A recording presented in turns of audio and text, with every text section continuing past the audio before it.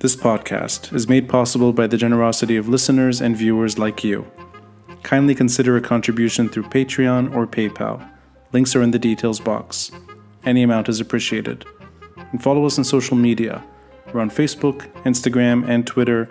The handle, the Beirut Banyan. Rate and review us on Apple Podcasts. And to stay updated with video releases, subscribe to our YouTube channel. Thanks for listening, and thanks for watching. I'm Rani Shatar, and this is the Beirut Banyan.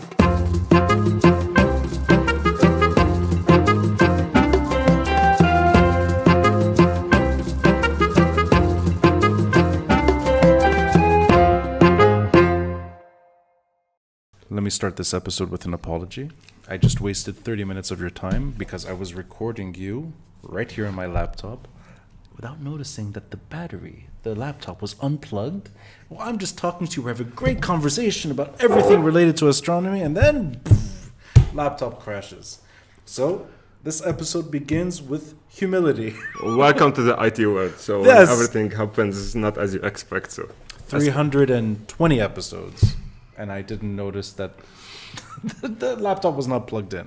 So apology out of the way. Number two, you're a gentleman. You let me visit you less than 2 days before you're traveling. And we'll get into where you're traveling and maybe why you travel to certain destinations. You let me into your home. This is the second time we met. The first time we met was during the euphoria and a bit of chaos in the weeks past October 17. And now I'm in your home in the mountains. Also that you're willing to talk about something that's unrelated to Lebanese politics, and it's something I've been wanting to discuss for a long time with someone who's very fluent in the world of astronomy, and it all lined up perfectly. So the laptop is plugged in, the microphones are working. Maroun, I promise you this won't happen again. Let's see exactly. Let's see in 30 minutes, yes. Let me start by asking you a very simple question.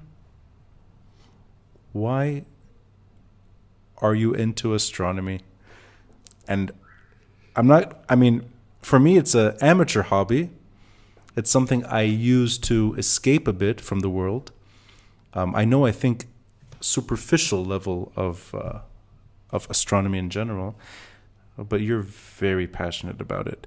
And I think it's not an easy subject maybe to learn about. There is maybe you need some infrastructure if you really want to pursue it properly.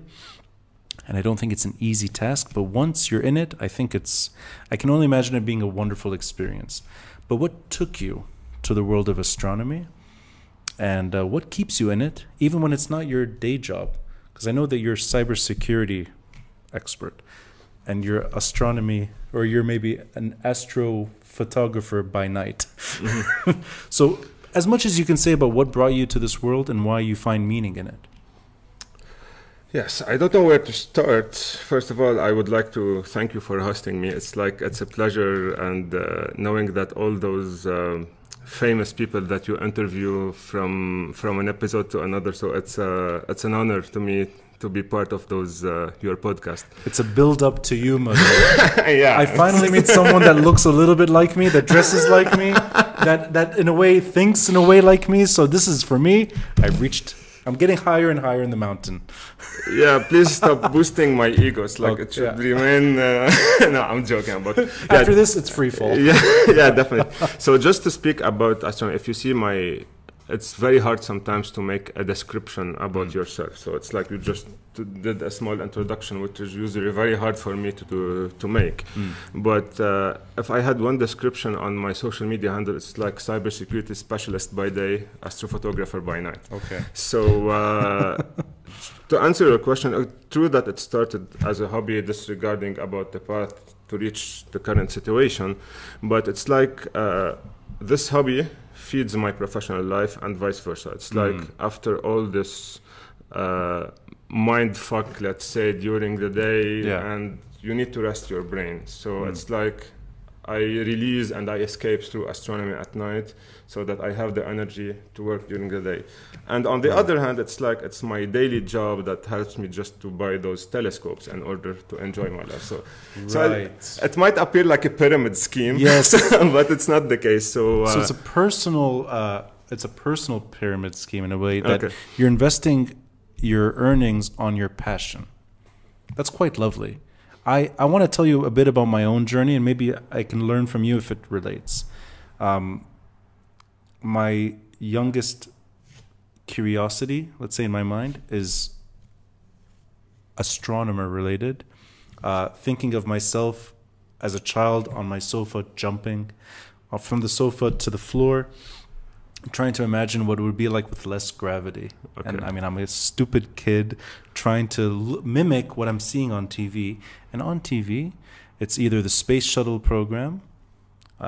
This is going back to maybe the mid-'80s, when it was on the news quite frequently, not necessarily for good reasons only. This is when the Challenger blew up. I was in the US at the time.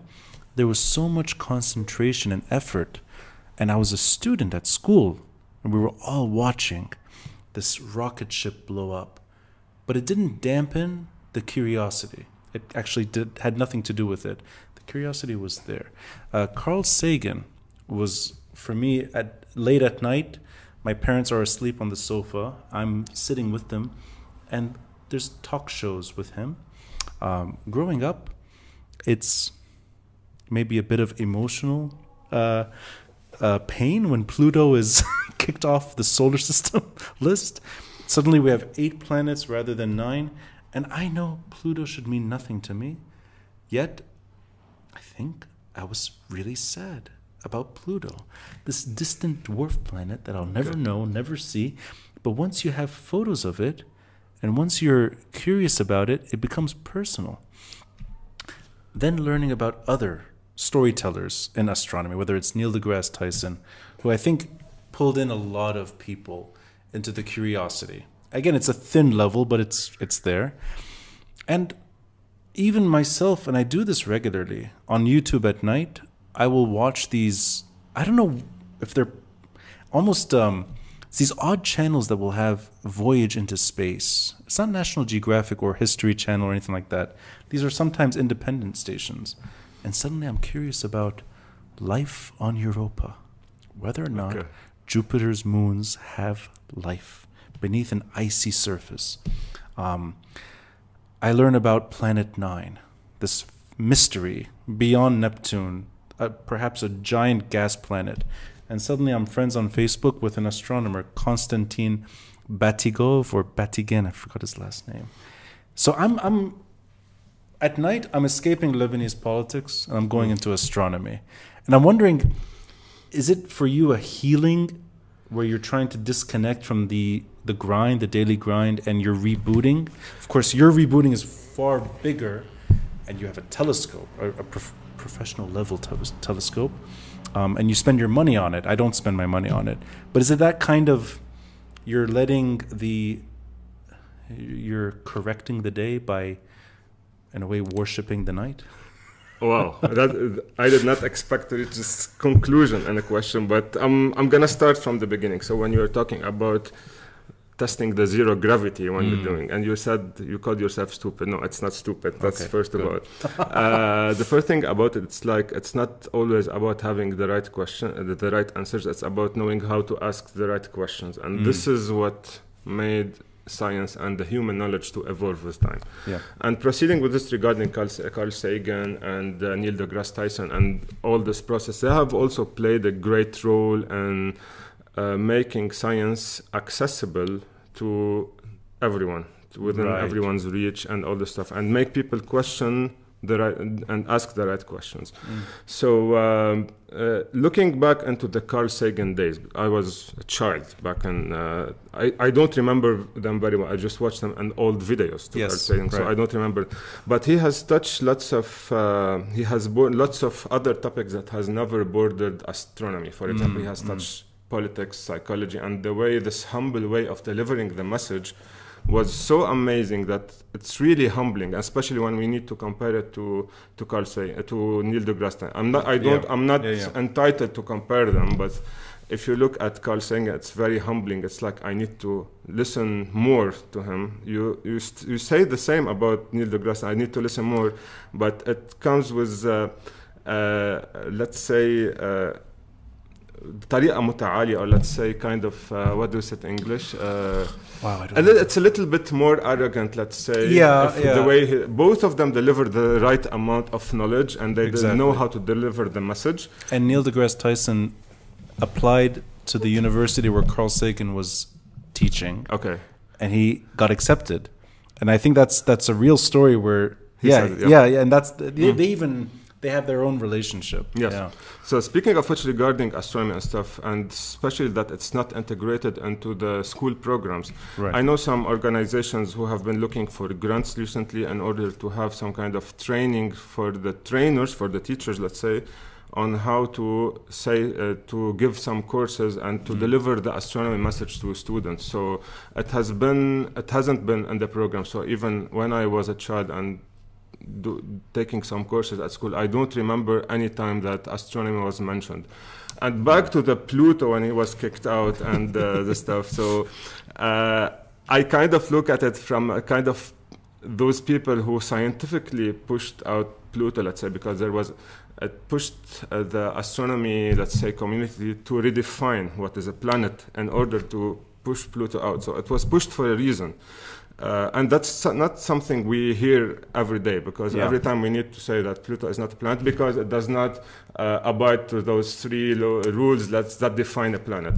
But it was kicked out because if Pluto was still considered a planet, there would have been 14 or 400,000 other planets beyond those ones that we have been raised as kids as this Jupiter is our friend, or let's say Saturn has rings, it's very cute and stuff, and Pluto is far away. So, so it's part of the stories, just like all those stories they used to tell us before we sleep. So that's why you all had this emotional attachment to Pluto that until now that many people are refusing of having it demoted as a status of a planet. Okay, they call it as a dwarf planet, but somebody will say maybe a dwarf planet can be, why wouldn't it be considered as a planet too? No, it's not. So it's like, it has some kind of politics. I'm not going to say politics, but it was smartly put by Mike Brown and his colleague you just mentioned, because they did not even demote Pluto when they were suggesting it. It's Mike Brown and his colleague were considered that the people who killed Pluto. Actually, he has a book, How I Killed Pluto, or Why I Killed Pluto, or something like this. He's known to be the person who killed Pluto. You know,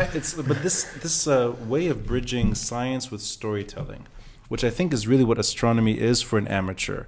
For me, it's a story, and it's a fascinating story because it's not just about the neighboring planets, or whether or not Pluto is one of dozens, if not hundreds, of dwarf planets. It's not that. This is the starting point of understanding everything. And astronomy is all of the above. And I like that you hinted at even politics becomes part of the story, but it's all of the above, and it's also healing at the same time. And there's some beauty there, I think. And I find myself looking back to student days, mostly in the US. You'd be looking in a planetarium. We'd be taken on a school trip to a planetarium, gazing at the night sky during the day, looking at the Milky Way. And I'm maybe 7 or 8 years old, so it's not like it's for kids, but it's fascinating. And I'm wondering if you experienced the same thing where you grew up. You're in Deir el-Qamar. You have a lovely view in this part of Lebanon.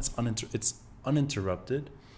It's dark enough where you can actually see enough of the night sky. Did that enable your curiosity, which made it later into something more serious? But is there an innocence there of just looking up and wondering what this is all about? Yes. Speaking of the dark enough, let's say it has become dark enough recently due to the unfortunate situation of not having electricity, especially during the night. I'm gonna dive into the light pollution topic in a while. And speaking of the observatory that you mentioned that we're gonna have a trip and visit it in a while, true that originally it was built for astrophotography. But it has been doing some science recently. So I'm participating in several research groups, for example, for collecting data within the capabilities of my, let's say, relatively extremely small size of a telescope comparing to the large observatories that are in the millions and billions of dollars. It's better than my night sky application. As far as I know, if I do the comparison, yes, it's better. So, because whenever we compare telescopes, it's about the diameter of the large. So, it's mine is 8 inches. This one is around 0.5 inches. So, definitely, scientifically speaking, it's better than scientifically speaking, size matters when it comes to telescopes. Let's say it's not about how long it is. It's about how the diameter. Also, I think a lot of women have said the same thing. Look at the pants. I'm sure that this is what I like about astronomy because it can border lots of other topics. There you go. Yeah. But scientifically speaking, we're not relying on statistics in here. It was determined that the larger the diameter of a telescope, and it will get more details, and will get even let's say more details about the light that we are receiving, more light, and it will increase the light gathering capabilities and more details and sharper, of course, depending on the capabilities.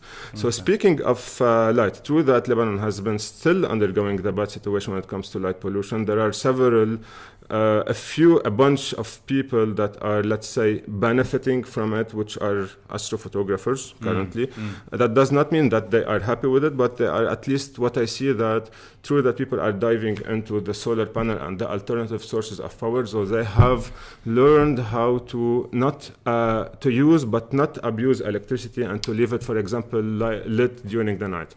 75% of all the light pollution across the world comes from street lights, which is currently, since it's not needed during the night, currently they are being turned off. Same applies for the light that we have in front of our doors that are always on. They are turned off during the night. So so people are knowing how to let's say use light, let's say, in an optimized way as much as they need. There are several countries where they have light pollution policies. So let's first define light pollution, because I don't remember any time that I did an astronomy talk where light pollution had this major 30% at least of the talk. Sometimes some presentation were about 100% about light pollution. So light pollution is about, why do we call it pollution at the beginning? Pollution, it's because we are adding it to a certain environment, and it's adding some negative repercussions to the environment. So light affects the human, affects the trees, affects the animals. I'm not sure, when I used to be a kid, for example, in this house, when my mother used to give me some studies before the second day and stuff in here, it was actually on that window in here. We used to see some fireflies passing by. I'm not sure when was the last time you've seen a firefly. That's a good point. So it's been so long. Fireflies do communicate by blinking to each other, male and the female. So whenever there's a strong light, they will not be able to see the blinking of it. Therefore, they will not be able to reproduce, and they will be regressively extinct from the places where light has been increasing. So they have been concentrated in the deep, dark places of the forest, and which are actually, light has been trespassing towards this area. So light has been being used and abused in an extreme way, and that it has been reaching the ecosystems of those animals, even that humans are not living there. So even in Deir al-Qamar, for example, you've seen an increase in that kind of light pollution, even in a fairly small town. There's this direct correlation between the number of people who are living in an area and light. So that's number one. And yes, light has been increasing everywhere in the world. There are some worldwide organizations, for example, the International Dark Sky Association, which are That sounds like a Star Wars council. but they are kind of doing this outreach about the negative effects of light or abusing light. So that's part of them. I'm just talking about a very small part regarding the fireflies. That's one of them. Yeah, the Siraj al-Layl in Arabic, in case many people... It took me a while actually to make the kind of Siraj al-Layl and firefly.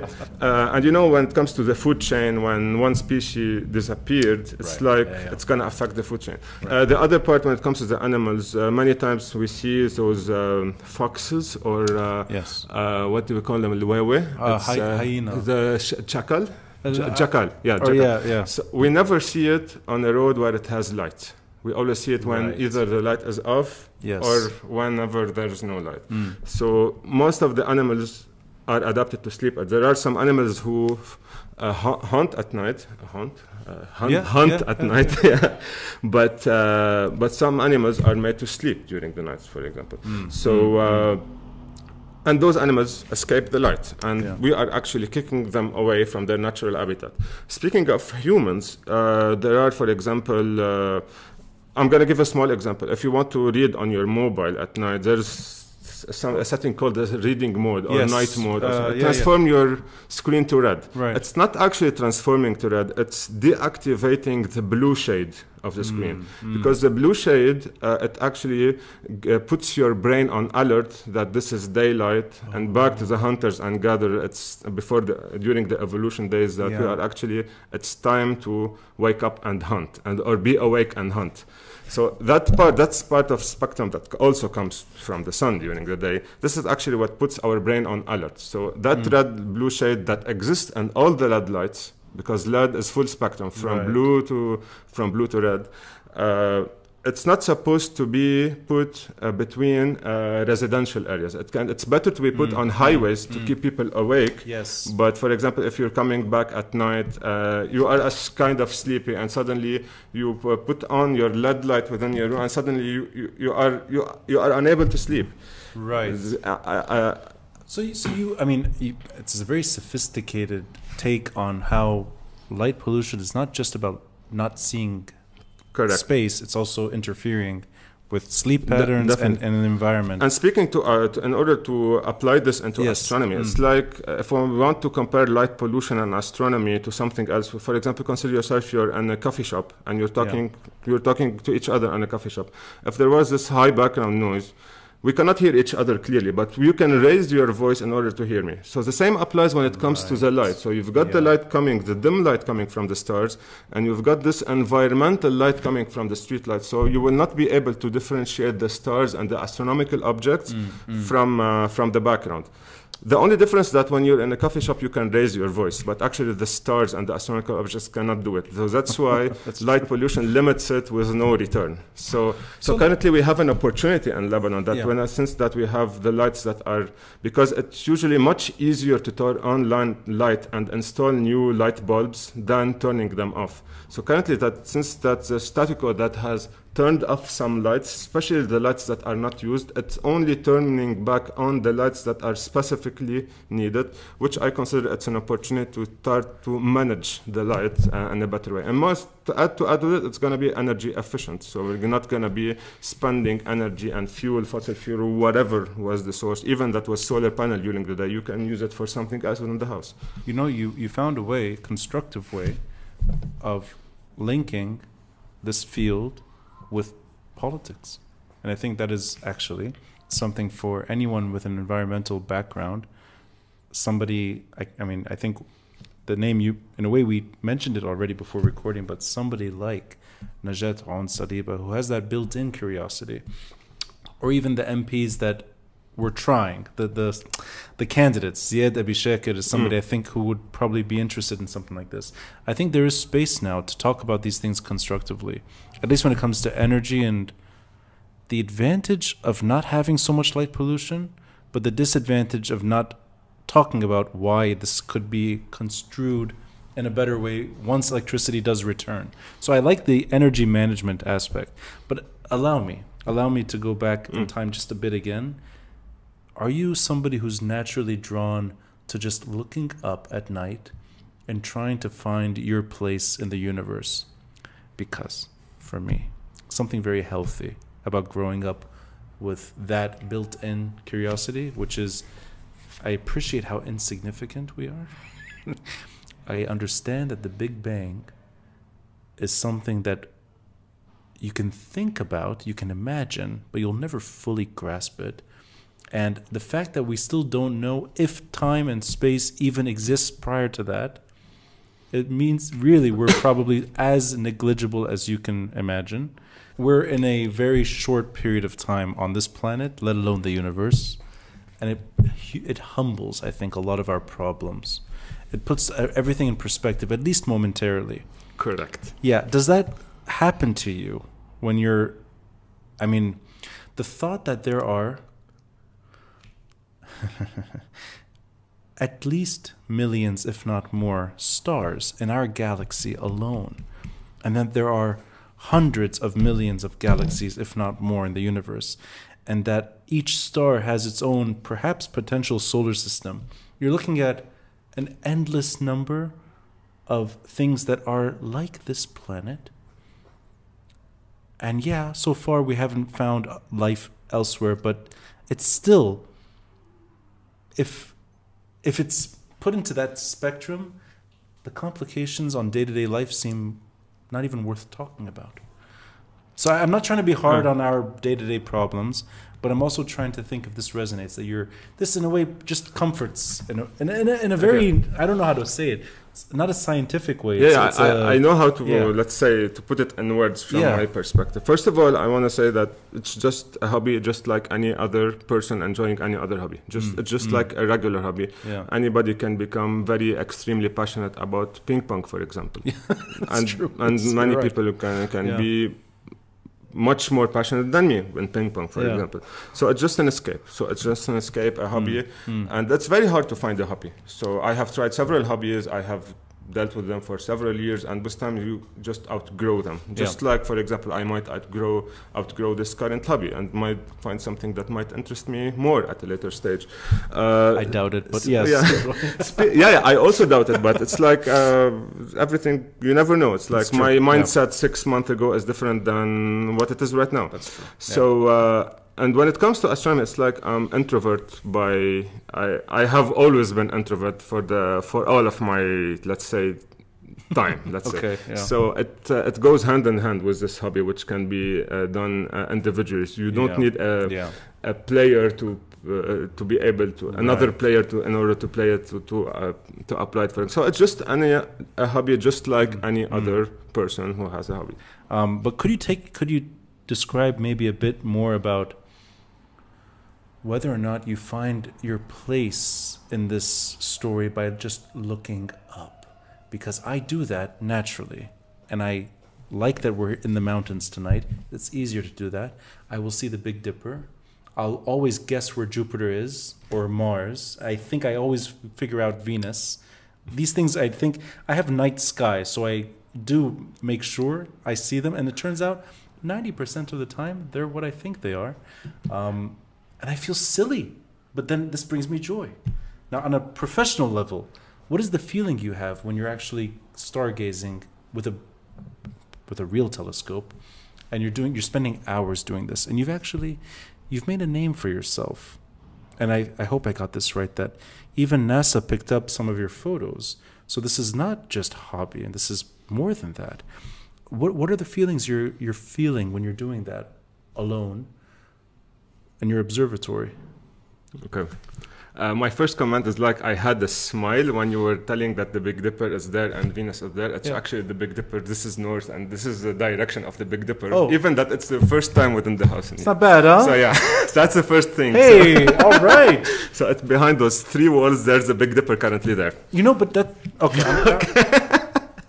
Yes. Second part, it's like speaking of that. The astrophotography and the astronomy has been a therapy for me. It's like I find it like it's how to put it in words. It's the type of loyal hobbies that the more you give it, the more it returns when it comes to the mental reward. It's like take this cookie before you sleep. Yeah, right. So that's right. the second part about it. And the third part you were just talking about, yes, regarding stargazing, let's say, because stargazing by itself, it's like kind of, let's call it, it's a commercial name for being under the stars. Yeah. So sometimes, okay, true that you are stargazing, you can be roof gazing right now, but that's not the case. You can be stargazing, you are looking at all those identical dots, colorful dots in the sky.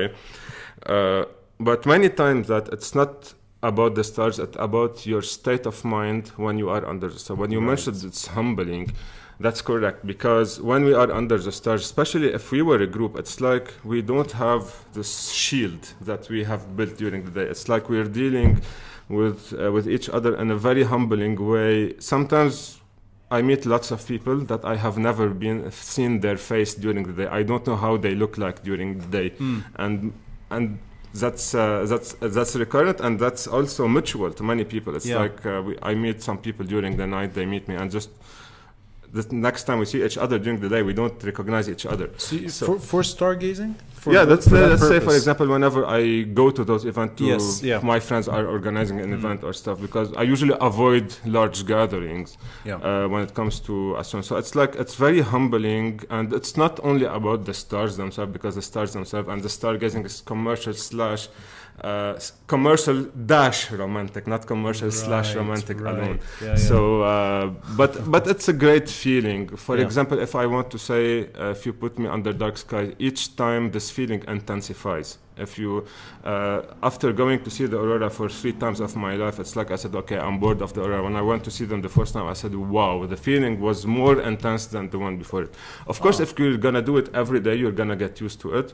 But it's like, for me, the breakthrough is not only about what I'm seeing, it's about results, pushing the results to the limit of my equipment in order to get better images and how to extract more information from the data that I'm gathering.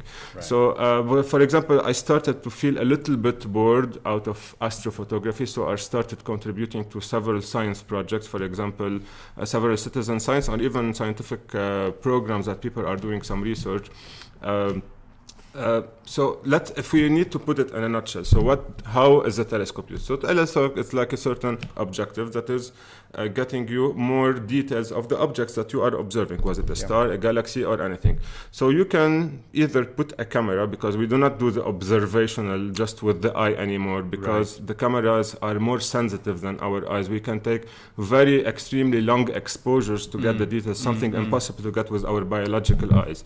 So you can either put a camera and record this data and analyze this data at a later stage. And there's another device that you can put a telescope, which I'm recently purchased and I'm experimenting with for a while.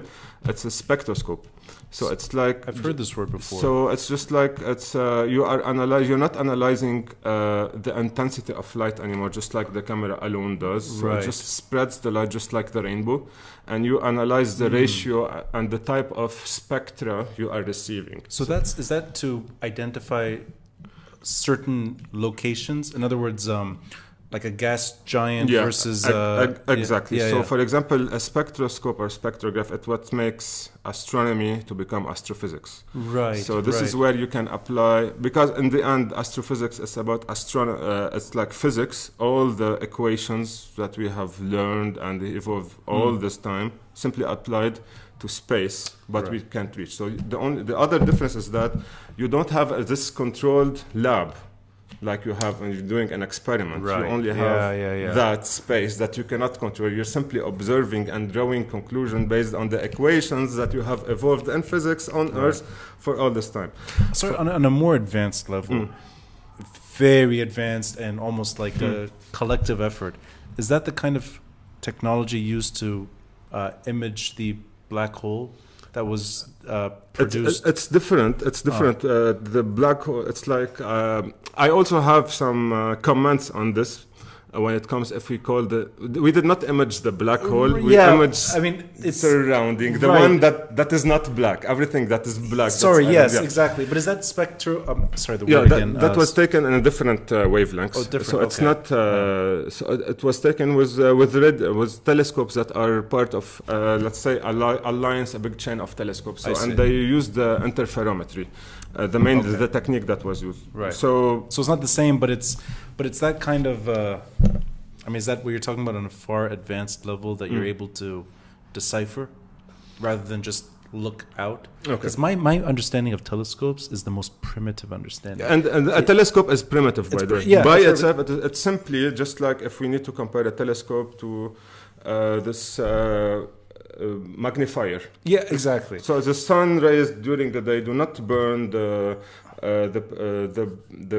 trees' leaves when they are on the ground, but whenever you put a magnifying magnifier glass, and you focus this point, it's like all the light coming to this diameter and the area of the magnifier, it's focused on one point, and therefore you've got more energy and a more condensed area and a smaller area, and therefore it gives it the ability to burn the thing. So the telescope does the same. Right, but it's no longer us looking through the lens. It's what you said, I think, which is we can't do that. So you're improving what the eye can see. Right. So for a very dim object, the larger the telescope is, when it comes to diameter, the more details when it comes to the light and the resolution and details you will be receiving. And whenever you plug in the camera, instead of putting the eyes, you will be able to record more details, longer details, and at least you will actually quantify them in a way to be able to share them with other astronomers and to compare their result to us. So it's not individual anymore. Whenever you share your data, actually, they will be able to be processed in an objective way, scientific way, not, let's say, emotional way, depending on your mood. Okay, my mood is good today, so this star was bright. So, that's true. So, but let me understand something. You're very advanced in your knowledge and your appreciation of astrophysics. This is not something that is easy to pursue anywhere, and I don't think Lebanon is. The only observatory I've seen is the one at AUB, which is not in use. We mentioned when we weren't recording that there may be one in Baalbek. Towards the Bekaa. But it was one of the earliest. But I guess it's in Ksara, if I'm not mistaken. For the Jesuit, I always have this mistake: either Ksara or Kefraya and the wine. It's like I always confuse them together. But one of those couvents. Okay, so but it's probably not in use. No, it's currently the dome has been transformed to a house, and the telescope is not there anymore. So the Lee Observatory of AUB is one of the oldest, and currently it's one of the most light polluted areas in Lebanon. So you cannot actually make use of it a lot comparing to if you see the photos of AUB and then early 90s, for example, it was much. I guess it was built, the AUB, in 1913, 1914, if we see the dates on the buildings. But Beirut was Beirut was actually like several houses with some trees very separated from each other, and so it's different. And it obviously inferior technology compared to what's available. But it can be used there are lots of stuff that can be done from light polluted areas. But I'm curious about you. I know from what you told me that you're doing a master's thesis in this world, astrophysics, or related to it.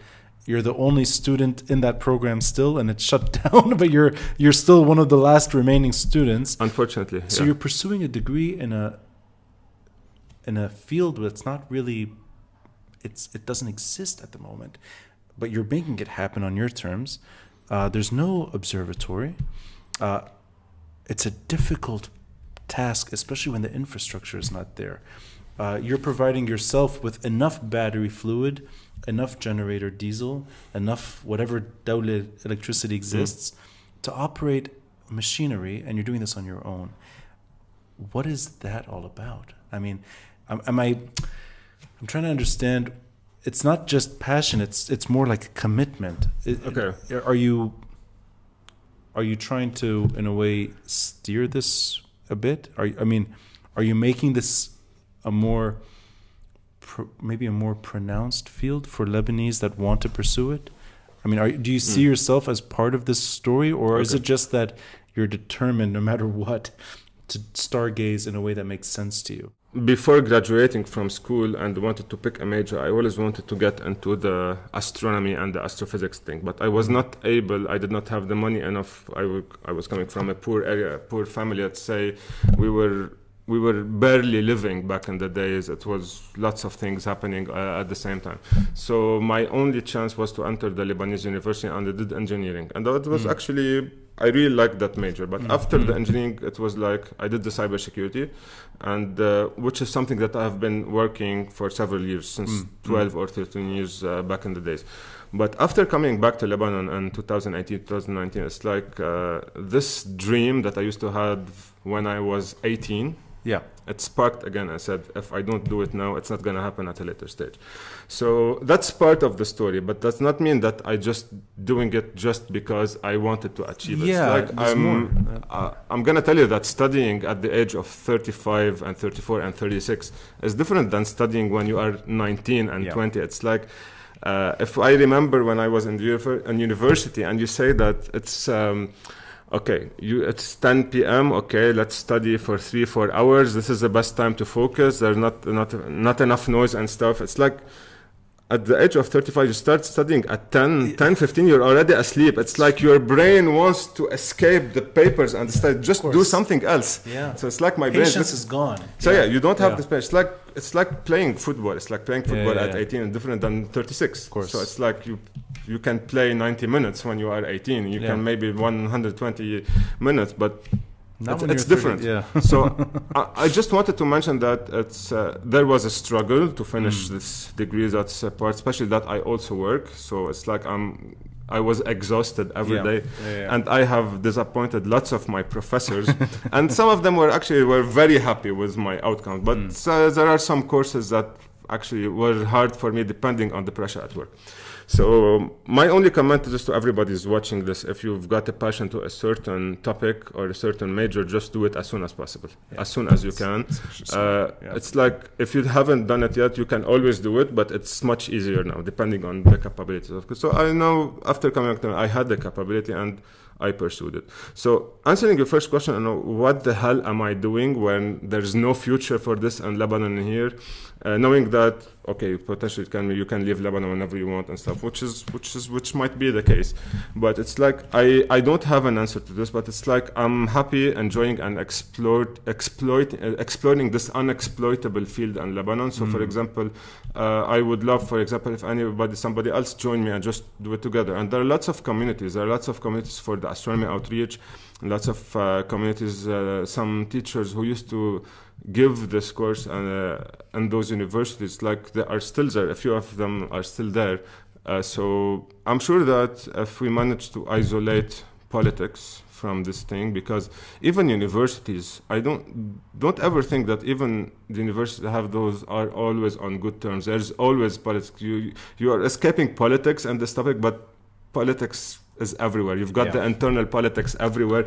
So, but you're talking about politics related to keeping this degree available, or is it more politics? No, I'm talking about the degree. The degree is closed, as far as I know. There are not accepting further students. But I'm talking about the politics, like. Everywhere there's politics. It's like everywhere there's negotiation. It's like when I'm talking to you, there's some kind of negotiation happening around. But the constructive part of negotiation. The mentality in Lebanon, it's like they are always destructive. Either me or no one. They have this type of mentality in here. And we had lots of opportunities in Lebanon. I'm not talking about myself, to push things further. But the part of the megalomania and the politicism and the people, hey, it's either me or no one, has been destroying it. It exists in all the fields, even in the most peaceful fields in Lebanon. It does exist everywhere. If we wanted to compare this to the European mentality, in Europe, for example, in Netherlands, let's say, since I have experience there, they don't break the rules. They bend them to make things work. Here, they break the rules to make things stop. So... But I mean, this may not be exactly the same thing, but in terms of politics interfering with, or people do not collaborate in here. People just like, I want to get the credits, I want to do this, I want everybody to know that I did this. And this is a major obstacle instead of moving things forward. I also think, and this is maybe taking it a step in a different direction, that it's quite remarkable to have met you at a moment where politics was on everyone's. I mean, this is days after October 17, 2019. When we met, yeah. When we met, everyone's discussing politics. Even in the location that you're giving your presentation about astrophotography, you're talking about space, you're talking about physics, and in Alia's bookstore in Jemmaisi and outside, there's protests happening. People are talking about aspirations of the protest movement, and Saad Hariri, Michel Aoun, Nabih Berri, everyone's talking about politics. Hezbollah, Samir Jaja, it's all happening around us. Okay. And you're there, almost like it's like turning off the volume on politics as much as you can to talk about something that I think it's the thing that gets lost when politics gets too high in the conversation, that there's other things that are worth talking about. Science education is one of them, or even the pursuit of science, and it pulled me in. The co-host of this podcast, Alia Habib, in the early days, she was a co-host. In the early days of October 17, she joined, and she, in a way, suggested, and she made it clear that this is a missed opportunity if I don't go. It's one of the best decisions I made, because I could see politics happening on the streets, and then I could see someone like you trying to also talk about other things. And I think that's important, because if you're not doing that, I think somebody who's very passionate about astronomy, if you're not there, I don't think astronomy would be I don't think it would be talked about nearly as much. I think, and that could be the one benefit of someone like you sticking around, is that it still pulls in enough people to discuss it, even when the country collapses. So I think that's a very clear benefit. Yeah, just talk about this. There are many people and organizations working this way on the astronomy outreach, even some astrophysicists who keep giving talks. For example, we had this, when Elia was giving this Café Scientifique, there was another thing called...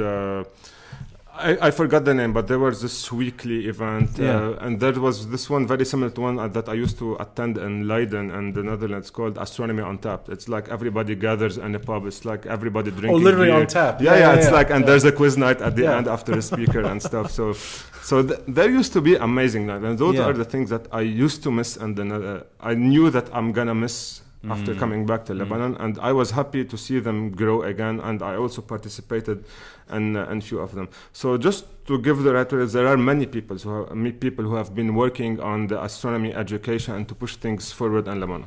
Back regarding this turmoil of event of politics that were happening when this guy called Maroun Habib, who talked about the astrophotography back in the days.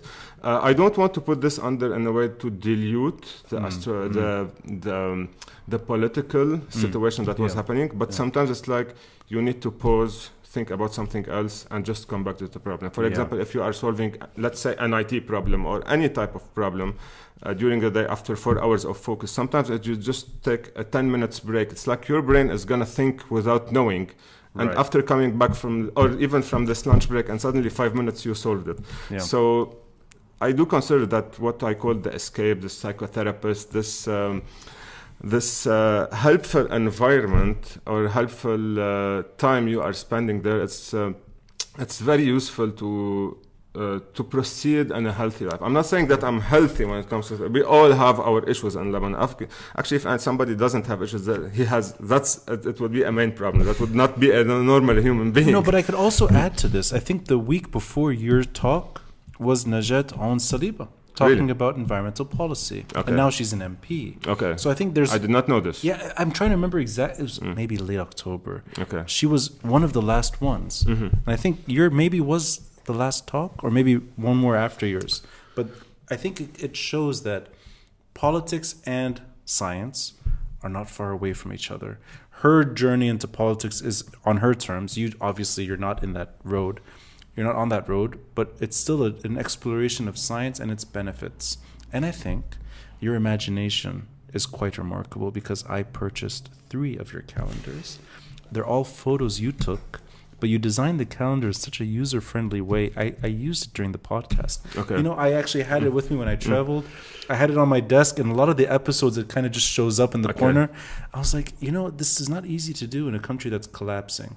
And to have some of these photos end up in NASA, this is not easy to do, and you did it.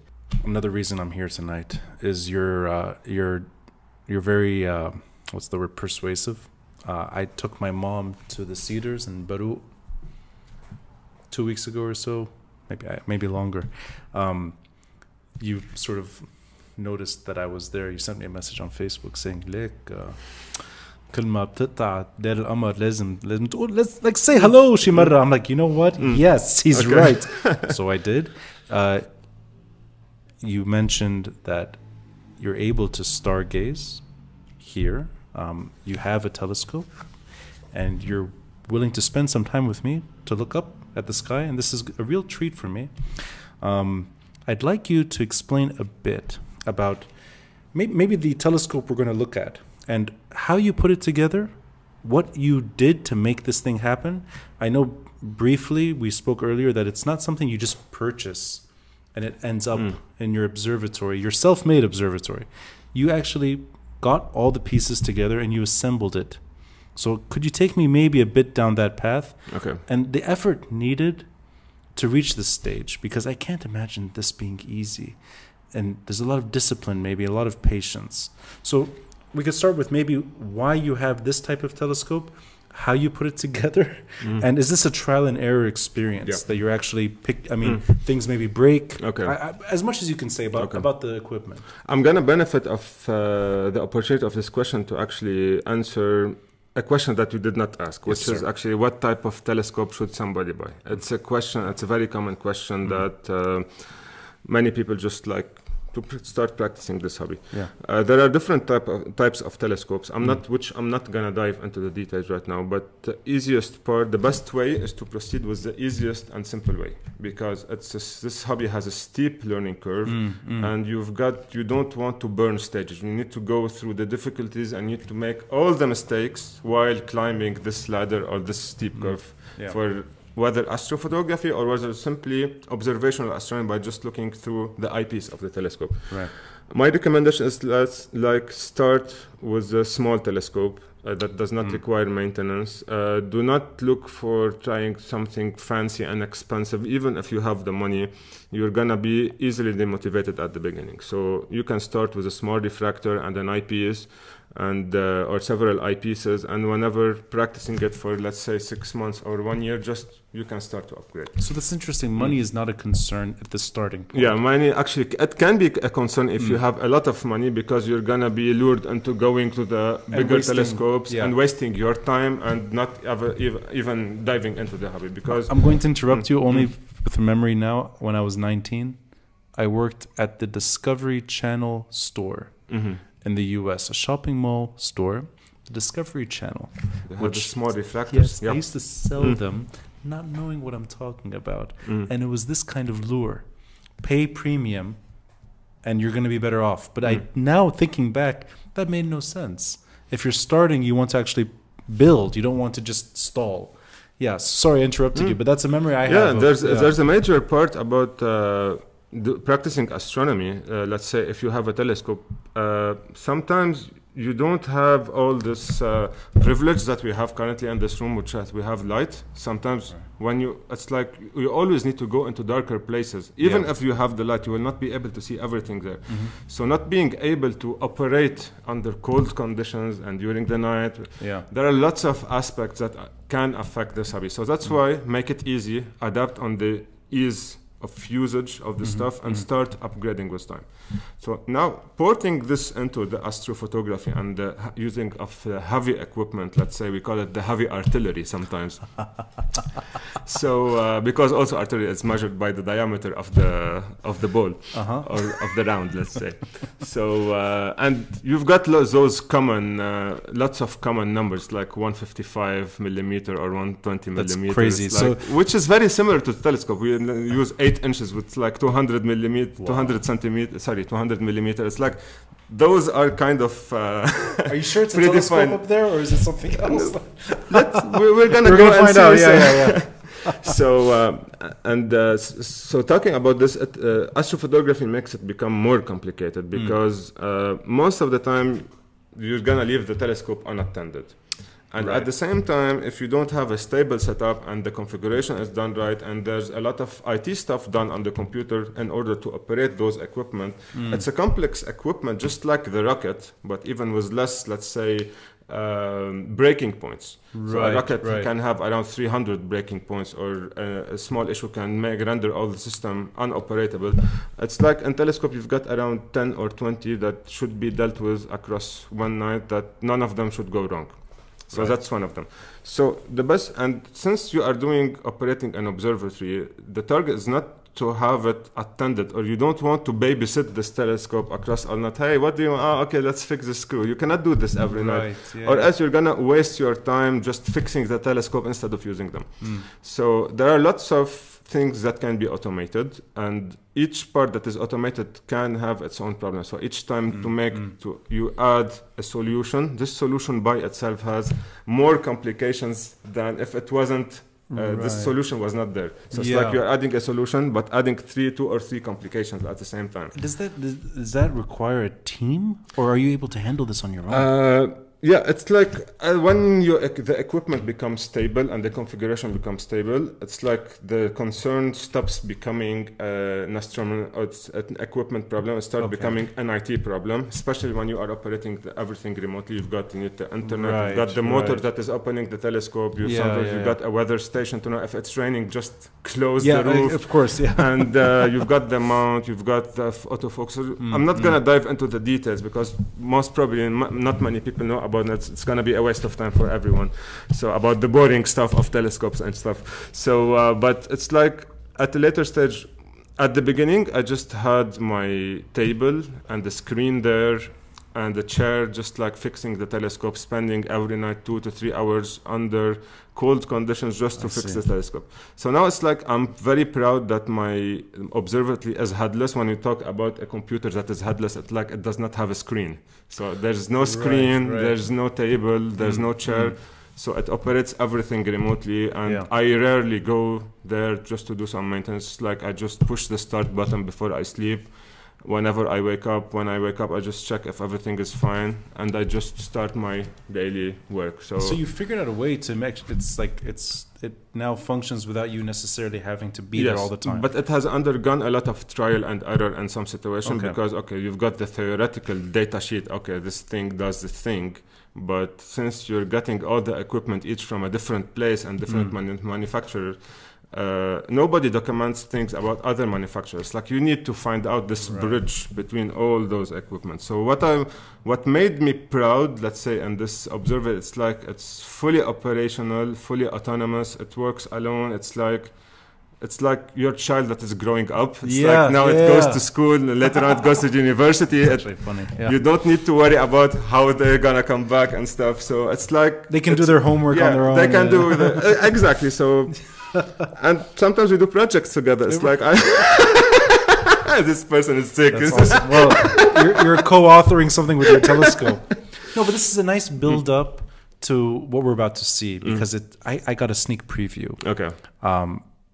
You know, when you showed me your telescope, the first few seconds, I was really trying to play it cool. Okay. I was really impressed. It's like a kid in a toy store. I'm like, what the hell is that?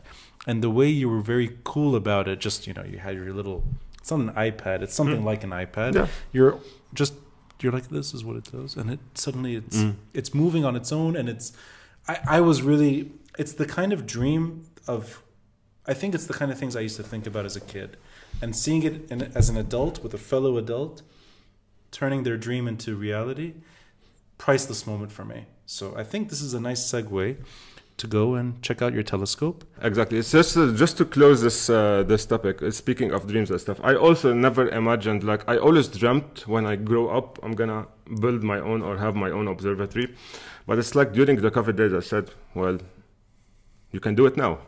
Yeah. So it's like I also did not imagine that this dream can actually be true. And so all I wanted to say that I also did not imagine that at a certain point in time I'm gonna have and operate my own telescope. You turned a pandemic and what hit us all in this crisis into an opportunity to fulfill a dream, and I'm really inspired by this. Let's go upstairs. Yep. So I've never done this before. So obviously the lighting is not ideal, but there's a reason for this. Exactly. This is a sensitive area. We're trying to not have anything even close to the telescope, so no cameras nearby. The laptop and microphones are hidden a bit. This is really just to get a better feel for the telescope. So could you maybe describe what's going on in a very elementary way, so an idiot like me could really admire what's going on? Exactly. So that's, I guess it's gonna be a very interesting session also about the gear. First of all, yes, there's something very special is happening today, so I rarely have this amount of light inside the observatory. It's like, it rarely happens. It's like it's always dark in here. Everything is dark around us. So. And I thank you for letting me even bring equipment close to your telescope. It's a restricted area in general. So especially that I have this far from home. It's like it's very sensitive. So the smallest problem can require driving during in the middle of the night to reach this location. So that's why I rarely come in here. So the good thing about that everything is autonomous. Let's say usually an astrophotography equipment. I'm gonna describe them in a while. So if you came yesterday, you would have seen a spectrograph sitting in here, not the photography or the astrophotography tool. So the thing that we just discussed. So currently an astrophotography tool is mainly made out of a camera.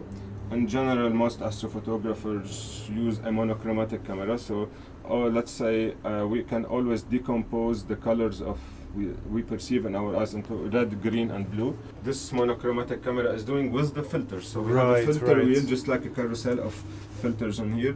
We've got the camera. This one above it is a rotator. So to remotely, it's just like when you are taking a photo with your camera, sometimes you just do the tilt. So this one makes it accurate at 0.1 degrees. After we've got the autofocuser. The autofocus, because telescopes do not have autofocus just like the mobile and the camera, so it just adjusts at micro adjustments in order to reach focus whenever temperature changes, for example. There are lots of things that can, or whenever you change the filter, so each one of them has a different focal point. And the most important part in here is the telescope by itself. This is a Ritchey-Chrétien telescope. It's made of 2 mirrors in order to magnify, just the example of the magnifier glass, but it's not glass, it's made out of mirrors, pure mirrors in here. I don't have any glass in my setup except for the filters that filter in and filter out the required spectrum. I also have in here a power management tool device that turns on and off everything remotely without the need of coming back to this place. And this is what you showed me earlier, where you're just in a different location and you're able to operate this telescope. Yes, exactly. You don't have to be in Lebanon. You can be anywhere. Yep. That's quite nice. So when you travel, you can still take imagery. Definitely. And it's fully autonomous. And we've got in here a certain cap that opens and closes to avoid dust and lots of other things.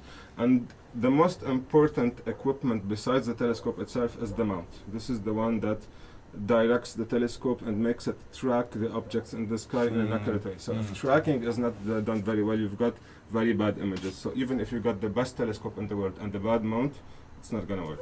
So that's it. That's it in a nutshell when it comes to the equipment. I'm gonna make a small demo on how automatically everything starts at one. Yeah, actually, you know what? So let me get the cameras maybe a little closer. I guess this one is enough. This one is enough. All right, great. So let's do it. Yeah.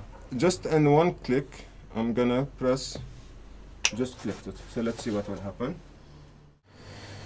So, I will say something before it moves. It is fantastic to see lights in the sky, which is simply impossible in Beirut. Yes, actually you can see the Milky Way from there.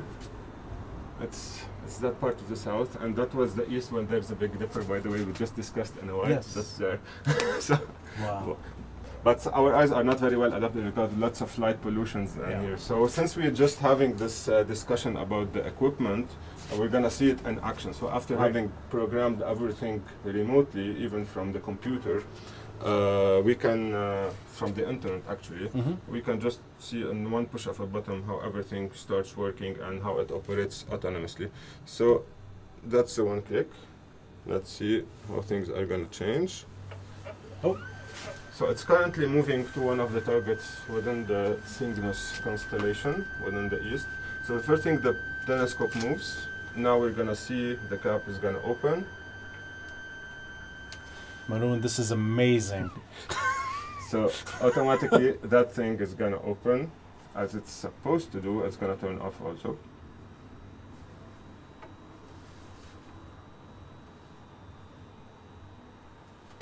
Oh.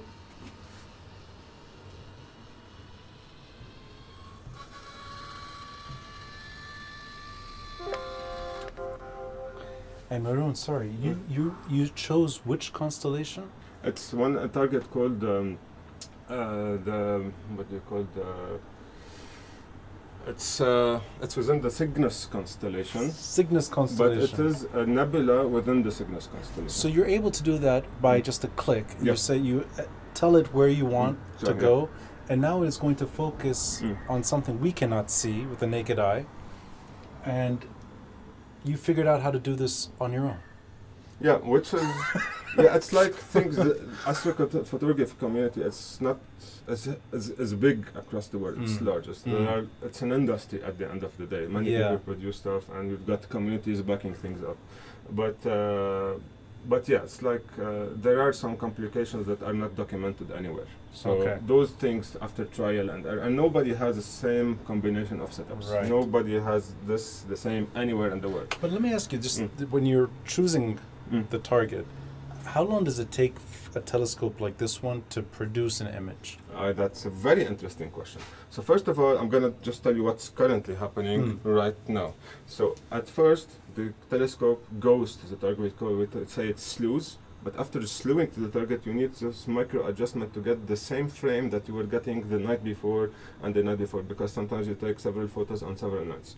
So also one target could take several nights. So just like the Google Maps, it takes the stars as a reference in order to put the stars back at the same location that you were taking images from the last night. Right. So currently, we can see the autofocus currently working, doing the autofocus. Just that was the noise of the autofocus. Exactly. So it does several takes until finding the sweet spot, and it goes back to the sweet spot.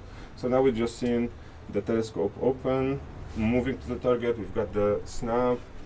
We've got the autofocus happening, and in a while the telescope's gonna silently start taking images. So regarding the images you were just talking about, sometimes there are some targets that we take around 30 to 40 to even hundreds of hours, and we definitely cannot get this in one night. So we take them across several nights. So what's happening is now the telescope is taking a very long exposure on the same target.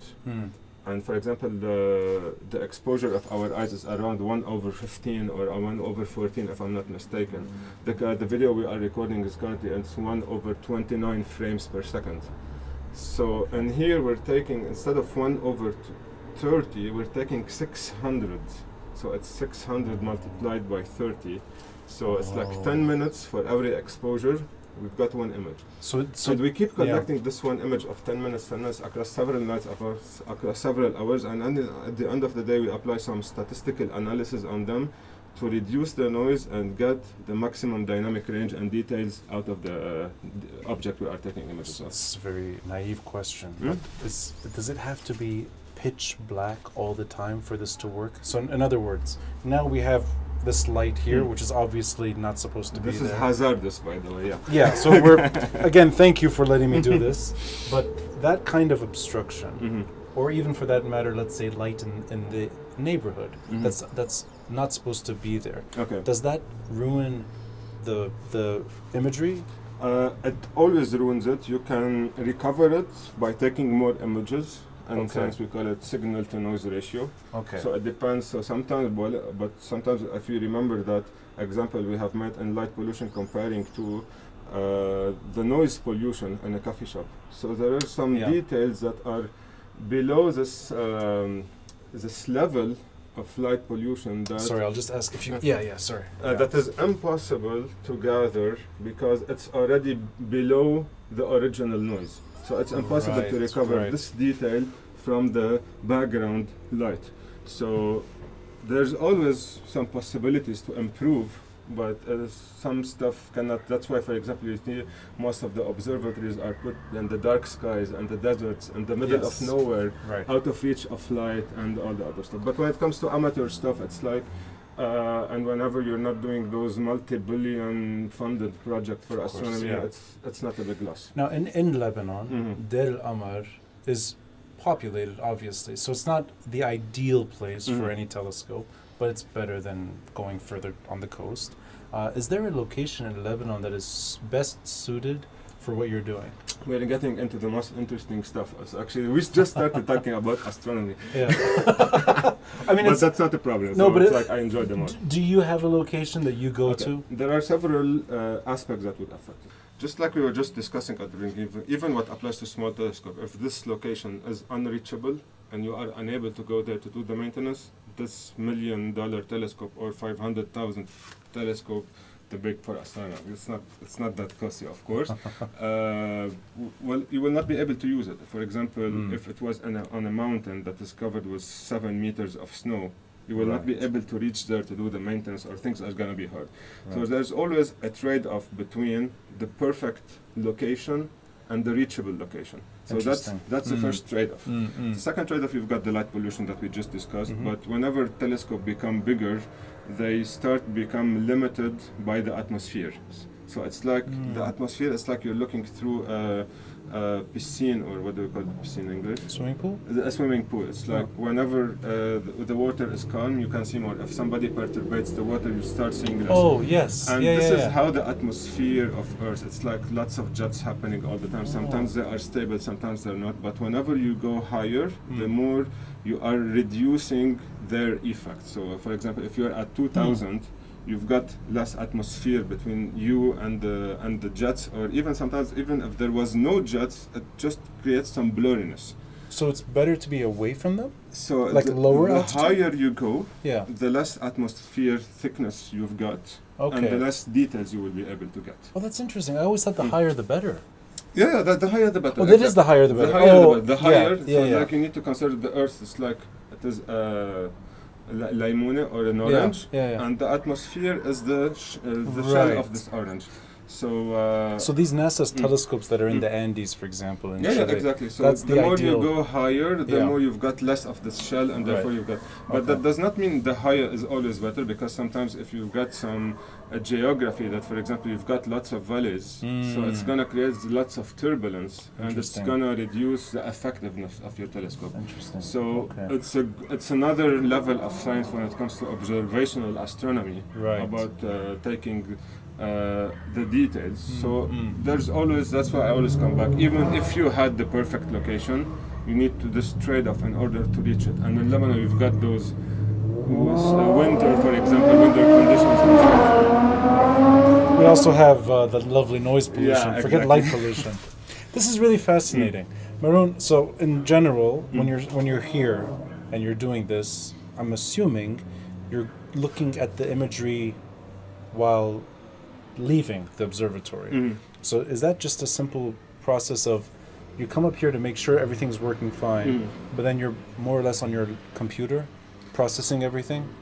Most of the time when the telescope is operating, I'm asleep. You're asleep? Yeah. So this is hours and hours of hours and hours during the nights, and when the object gets totally collected and stuff, after several days or nights, let's say, I just gather the data, analyze it. If in case I require more data, I just take more data and stuff. For example, I'm gonna, for example, reverse back what we just said. So let's say, for example, we just started the telescope, and now we're gonna stop it. So this is what happens at every day in the morning at dawn. Automatically, the telescope comes back to its home. Wow. This is really and the roof is supposed to close automatically also, but currently it's on hold until I fixed it. So this is the telescope saying good night. It's good night for him, good morning to me. Good morning, exactly, yeah. So now, it's just everything came back to its original state. I know that you're very good at what you're doing because you make it seem very simple, although I can only imagine how long it took you to figure this out, and I appreciate your patience in explaining this to me. Maroun, this is a treat. We're going to shut this episode down and maybe take advantage of this more. Thank you for letting me into your observatory. I know you told me this before recording, and you mentioned it that this is not something you do. You gave me special privilege to see something beautiful. Apologies for the video not being crystal clear, but this is really, I think, all you need to see is just how beautiful this telescope is. Keep doing what you're doing. I really appreciate, and I look forward to seeing more of what you're doing, and also these trips that you're taking, since they're related to this world, what you have in store, because now you've got me curious about Marrakesh and the desert and why you're going. I know it's for this as well. So let's do some stargazing, and let's stop recording. Yes. Thank you. Thank you for your time, and it was an epic, and thank you for having me part of your podcast, and thanks for having me. I can now say that I finally made it to Maroun Habib. Yes. A long political journey to astronomy. Thank you, sir. Thank you. Thank you.